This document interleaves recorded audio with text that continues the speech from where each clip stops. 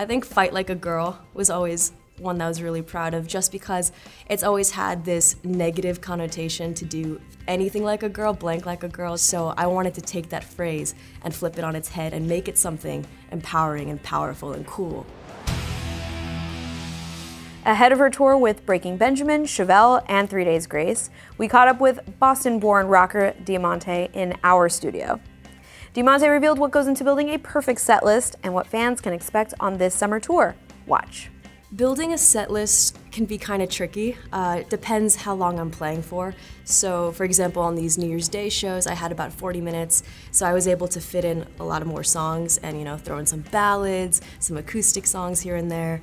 On the shorter sets, I like to keep it really high energy and just have like the fast tempo bangers, boom, boom, boom, boom. This summer, actually, I'm gonna be playing my first ever 60-minute set.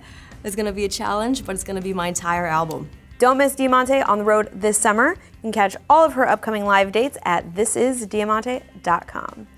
Peace. For more exclusive interviews and news on top tours, visit us at setlist.fm. And follow us on Facebook, Twitter, and Instagram. Links are in the description.